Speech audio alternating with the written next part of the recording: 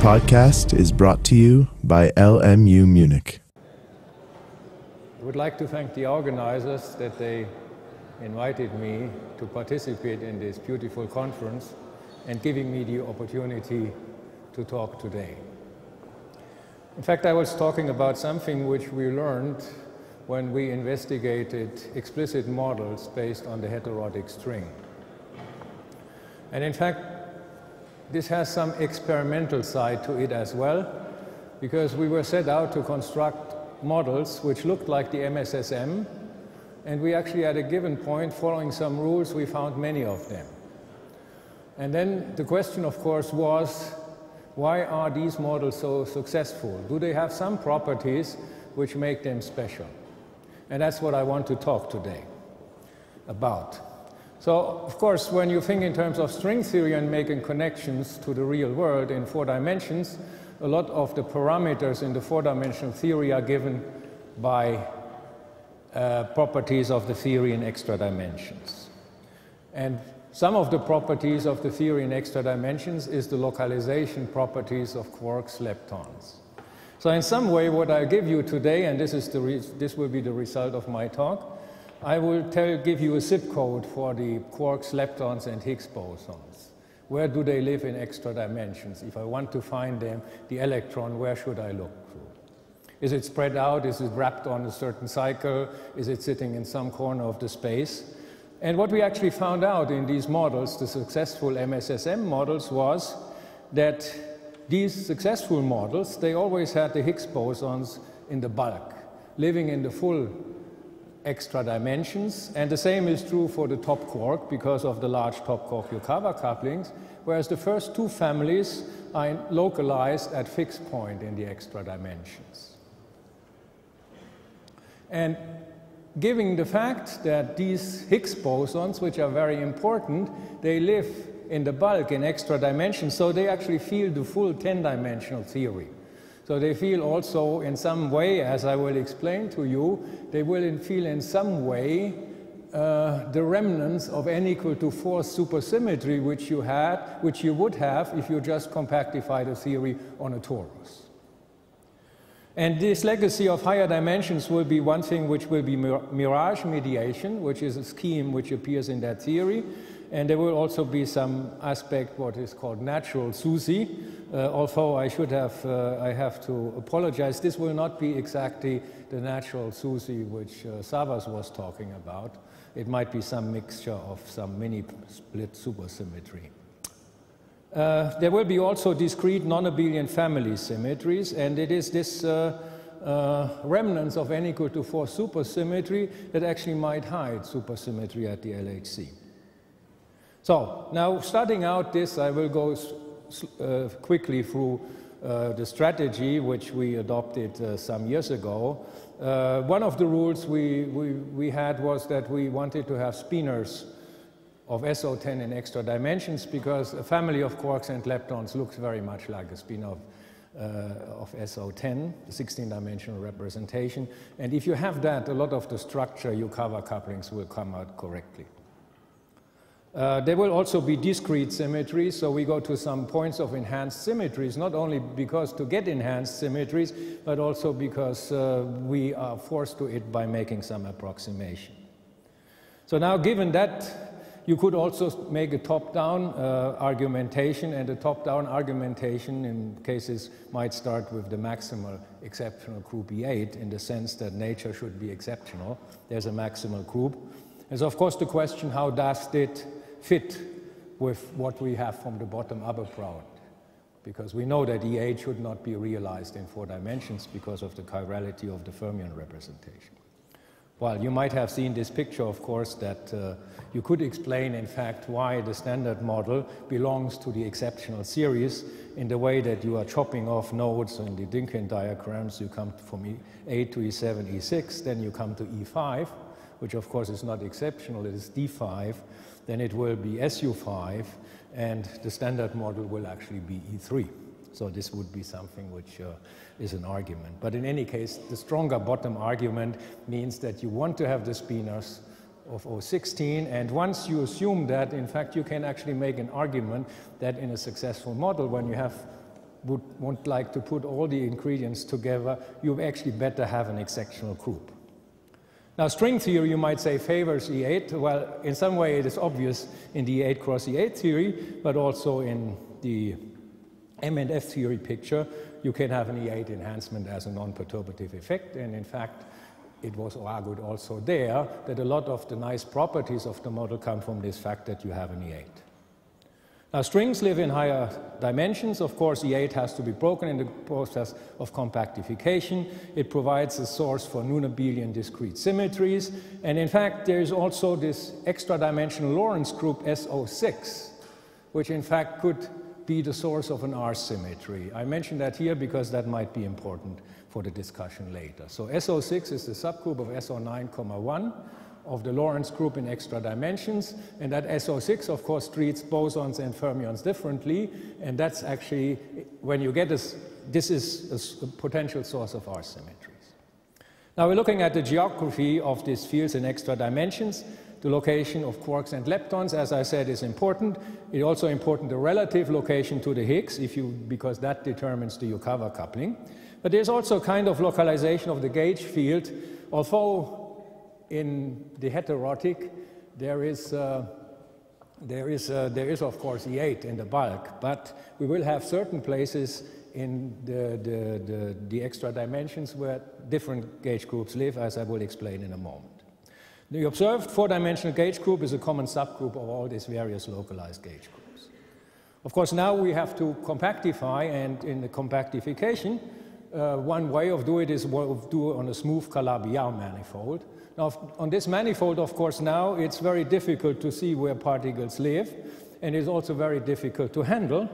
But so we did an approximation, and the approximation, of course, looks very strong. It's the orbifold, flat orbifolds. But as we have learned over the times, also based on that work of these people in the mid-80s, is that a lot of the properties of the theory are actually incorporated in that theory, and that moreover you can compute, because you still have the conformal field theory methods at your disposal. So this is something which I call Berechenbarkeit. Berechenbarkeit is a German word. It means essentially calculability, but in fact it means more. It means also reliability and trustworthiness. In trying to translate this word into English, I failed. So if somebody of you has a better idea, I will be happy to adapt this. Of course, it requires in some way perturbative explicit string theory. It might also require, if you really want to compute reliably, also know the metric of the manifold, and that's of course difficult to know, and that's one of the reasons why you go to this orbifold approach. The other approach is that these points, these orbifolds, they are sitting in points of the modular space with enhanced symmetry. And so it might very well be that this enhanced symmetry is what we see in nature. After all, we know that the electron mass is much lighter than the top quark mass, and many of the ways to understand that is in terms of a symmetry, a slightly broken symmetry. And so we might actually be happy that the world sits at a point which is maybe close to one of these fields, places of enhanced symmetries. This also includes discrete symmetries and enhanced supersymmetry in a way you will see later. So this is the setup. So we want to study this series, and we explicitly look at consistent string vacua. So for example, if we have a symmetry in that theory, it is actually the symmetry of the full theory. It will not be broken by gravitational effects, as you could do it if you just assume it. So now I'll talk about these orbifolds, the heterotic orbifolds, and now we have to look where do fields live. And in fact, there are three possible ways. They could either live on the bulk. This is called the untwisted sector of the orbifold. That is what you will already get when you do a torus compactification. And then you have various twisted sectors. And you can have twisted sectors which are fixed points in the extra dimensions, and those which correspond to fixed tori in the extra dimensions. So you can have field living in the bulk in the 10-dimensional theory. You can have fields which only live in 4 dimensions. They are a point in extra dimensions. Or you can have fields which live in 6 dimensions, where there is a 2 torus. 2 of the dimensions are in extra dimensions. Coming back to the gauge symmetry, so this is a model which has the standard model gauge group, but nonetheless in the extra dimensions, you have an enhancement of the gauge group at various points. So for example, if a particle sits here, if the electron would sit at this point, and there you locally have an SO10 symmetry, then you know that the full first family will sit at this point. In other points, you have a different symmetries, and in fact, the symmetry, the surviving symmetry, will be the common symmetry which remains when you look at this picture, and it's actually the standard model gauge group SU3 cross SU2 cross U1. So you will also have these properties at certain localizations. You will have fixed gauge symmetry which might be enhanced compared to what you have in the four-dimensional world. So this is the construction which we did, which we called the mini landscape, which was based on, I will explain in a moment, the Z62 orbifold.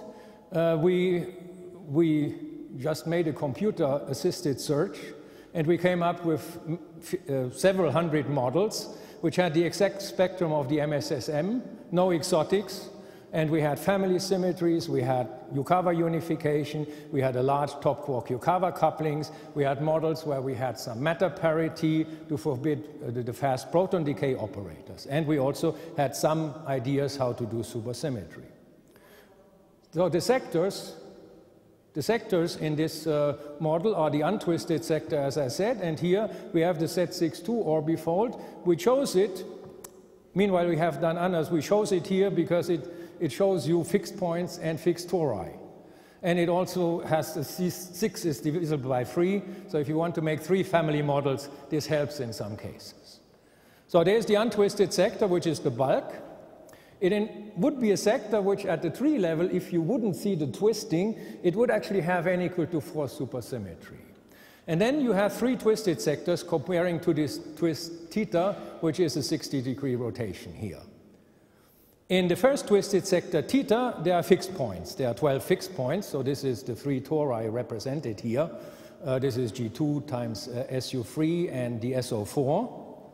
So these are fixed points. Then the theta square twisted sector is fixed tori corresponding to fixed tori. So there are 2 times 3 fixed tori. So this would be sectors where you would have an underlying n equal to 2 supersymmetry if you would look at this sector alone. The same is true for the theta cube sectors. It also has fixed tori. And now, after having constructed this model, the question is, where do we find in these realistic models, where do we find the quarks, leptons, and the Higgs bosons? So just telling you, there is a benchmark model. At the fixed point, we have enhanced gauge symmetries. One of the U1s is anomalous, and this will drive some fields to get non-trivial vacuum expectation values. These will break other U1s, and we have worked out all this vacuum structure of the model in order to make all the exotics heavy and break all the additional U1s. So at the end, that is what will be left. Now the spectrum of that model has the standard model spectrum plus singlets. I'm just flashing it here so that you have seen what will be there. The first question is the location of the Higgs bosons, and this has to do with the mu problem in the usual MSSM, but here it's worse because you typically have a multitude of Higgs pairs, like 10, let's say. And now you have to get rid of 9 of them and keep 1 of them light. That's the mu problem. But now you see you need 2 things. You need first a convincing mechanism to make 9 of the doublets heavy, and then you need a convincing mechanism why this mechanism didn't make the last one heavy as well. In fact, in the mini landscape we found, after agonizing for some time, that there is, in many of the models, 1 Higgs pair which remains light and which we could not make heavy by this method of this putting vacuum expectation values in this potential. So we found that, and we were surprised. And later we found that it actually was protected by a discrete R symmetry in that theory. So the theory had a discrete R symmetry, and this discrete R symmetry was forbidding the mu term. It also was forbidding as you might know, when you have an asymmetry, it was also forbidding a constant term in the superpotential, which is good so that we had Minkowski vacuum before supersymmetry breakdown. So the Higgs bosons live in the untwisted sector. This you can also see because the field in the untwisted sector feels the extra dimensions fully. It has this SO6 Lorentz group, which is the source of the R symmetry. So that's what we found in these models. The next step is we had a heavy top quark, and the heavy top quark turned out to be also in the untwisted sector, because that gave the maximal overlap with the Higgs bosons. And in many of the models, we just had one trilinear Yukawa couplings, and so we had a top quark in the untwisted sector. It was also in the bulk. The rest of the third family particles were not so they can be at various places. So this third family is like a family where the kids have moved out of the house and it's still the top quark which remains at home. The first and second family, on the other hand, they live on fixed points. And so they live just in 4 dimensions, and in fact they live at these fixed points here, alpha 1, beta 1, and one family sits here at gamma equal to 1, one at gamma equal to 3, and in fact that's very nice. We have the full family there, and we have actually a non-abelian discrete family symmetry, which is here a D4, where these two are doublet. This is good for the flavor problem. So what we have Higgs doublets in the bulk, the heavy top quark in the bulk, the mu term protected by an R symmetry. We have Minkowski vacuum before SUSY breaking. And that's the solution to the mu problem. Actually, a similar solution to the mu problem has been considered by Casas and Nunes already in the 90s. So in a supersymmetric vacuum, the R symmetry is unbroken. So it's not supersymmetry which predicts mu, but it is the ground state being supersymmetric forbids the mu term. So when you then break supersymmetry, you will get a mu term of the order of the supersymmetry breaking scale, let's say the gravitino mass. So we have these localization properties of the models, and now we want to exploit them.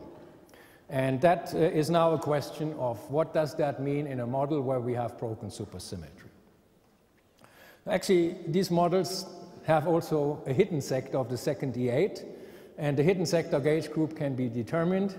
It's in most of the cases something like SU4 or SO8, and if you then would have fixed the gauge coupling constant in the way you would need it, it would actually predict a gravitino mass in the TeV multi-TeV range.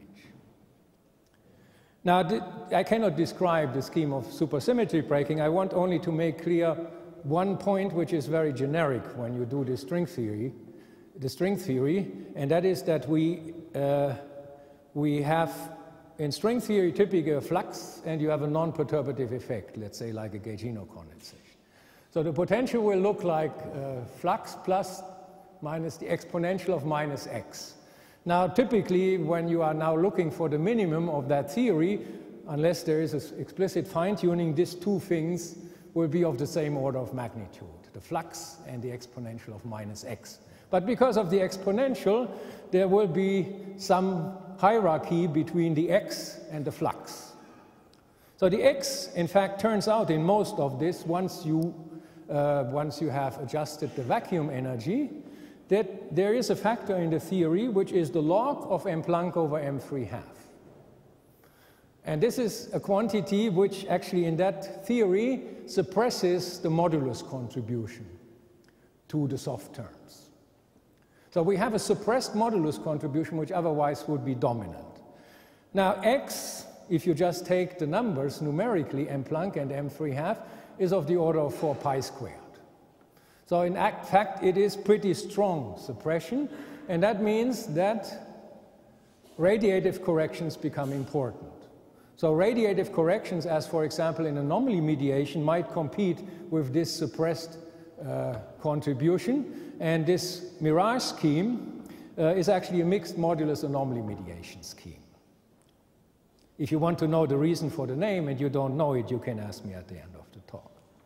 So we will have a mirage pattern that is of gaugino masses will be suppressed compared to the gravitino mass, which is the general source of supersymmetry breaking. And so they will be suppressed, and they will also have a compressed spectrum. And it's actually generic. It was first found in the type 2 flux theory compactification as it was set up by KKLT, and it is also happening in the heterotic theory. So now what comes out in this case, the overall pattern, which I cannot explain in detail, I just give you the result. We have a gravitino mass in the multi-TeV range. That's what we need in order to have a reasonable Cluino mass, for example, because if if the gravitino mass will be too high, the Cluino will be too low. The normal squarks and the leptons are in fact in the multi-TeV range, what you would have expected for all the scalars. But now comes the catch. In fact, when you have fields which have this property in the untwisted sector, they in fact feel some remnants of n equal to 4.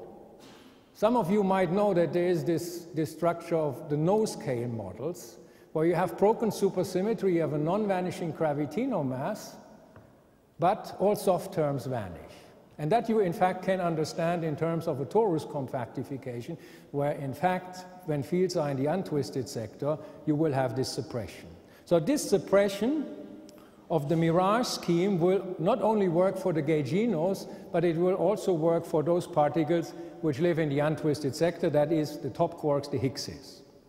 Also the A parameters are in the TeV range, gaugino masses are in the TeV range, and there is this compressed spectrum of gaugino masses typical for the mirage scheme. Moduli are heavy, which is also quite good because they're actually enhanced by this logarithm. So now let me give you a benchmark model. So this is a benchmark model for a gravitino mass of 15 TeV. And here you see various reasons. The white region is allowed. This region is ruled out because there are tachyons. The blue region is ruled out because in this case the stop would be the lightest SUSY particle. And the green region is the region which is ruled out by the direct measurements of the Higgs. And here this corresponds to 115 GeV and this corresponds to 127 GeV. That was the pre-discovery region of that. I will show you later. These lines here show the masses of the stop. So we have chosen this benchmark point to have relatively low stop masses. And this hatched area here, that is the area which is ruled out by direct supersymmetry searches up to now. So you see the direct supersymmetry searches have not yet cut in to the relevant parameter space which we have here. So this model which we'll get here has a spectrum like that. You will have a spectrum where here, this is for 15 GeV TeV gravitino, so this will be something like 11 TeV. The Cluino will be at 2,800 GeV, and you will see this will be the lightest Vino, and the top, the stops will be here. If you would go too low, they would become the LSP. This is why you are sitting close to that range. And the Higgs mass here is 126 GeV. So now when you look at the discovery of the Higgs boson, and when you now say, okay, the mass range is not between 114 and 129, but more between 124 and 127, then you will actually get a plot where this green region will enlarge. And this green region enlarges dramatically. This is just the fact that 126 GeV is at the upper end of what you can do in the MSSM. So you can actually see that now all what is green is ruled out by the Higgs discovery within the model, within the constraints of the MSSM, and that is the region, well, this is 2011 data, so probably today this will be somewhat better, but in some way that will be ruled out, and so this was the one before, and this is now what happened after that. And that is just reflection of this. Fact that in the MSSM, 126 GeV is at the upper range of it. So what we have large gravitino masses in the multi-TeV range. We have the gaugino masses in this picture, and that is what sometimes is called natural supersymmetry. Natural in the sense that the stops are light and the cluinos are also relatively light. I'm afraid this has to be taken here with a grain of salt. And there's also, and that should not be underestimated, there's also this pattern of the gaugino masses which is more compressed. And that's very important when you confront that with observations of the LHC. Because in the LHC you're looking for missing momentum. So if you have a cluino and it decays into the lightest particle, which in the plot which Savas showed was 0, then there's a possibility that this lightest particle takes away a lot of energy. So you will see it easily when you're looking for missing energy. However, if the cluino compared to the bino is not, and in the standard picture this will be 6:1. But if this is smaller now, then in fact this heavier particle will, if it is very close to the mass of the cluino, it will be produced at rest. And if it produced at rest, it cannot take much missing momentum out to one side of the detector. So it's this combination of light stops, relatively light stops, and this compressed spectra which makes it very difficult to find this at the LHC. So I'm coming to the conclusions. What I was trying to tell you is that in a wide class of these models, this is of course in the heterotic models, the realistic models, they require the Higgs multiplets to live in the bulk. And I think that might be a sign that also in other models, like in F-theory, it might be useful to look also for situations where Higgs bosons live in the bulk and not only on these points. This implies gauge-Yukawa unification because they live in the bulk, they have a trilinear Yukawa coupling to the Higgs with the top quark, and that is of the order of the gauge coupling. That's the string coupling, that's the gauge coupling. Other fields tend to be localized, like the two light families. They are localized at fixed points. They could be at tori, that depends on the model. Here they were localized at fixed points, and they show discrete family symmetries. So there is this legacy from the extra dimensions that we get more symmetries, like the discrete family symmetries. This notion of mirage mediation, the suppressed contribution of supersymmetry breaking terms to the fields in the untwisted sector. So this is, in the absence of another name, I call it heterotic supersymmetry. It's more than just n equal to 1 SUSY and d equal to 4. It provides the zip code for the MSSM fields. It gives you the solution to the mu problem with an R symmetry and all the things I have told you. And if you like supersymmetry, and sometimes you cannot sleep at night because you are afraid that it would not be found, then you should read this sentence, that the fact that we do not see supersymmetric particles at the LHC does not imply that SUSY is absent. It's actually due to the fact that we have more supersymmetry than we originally expected. Thank you very much.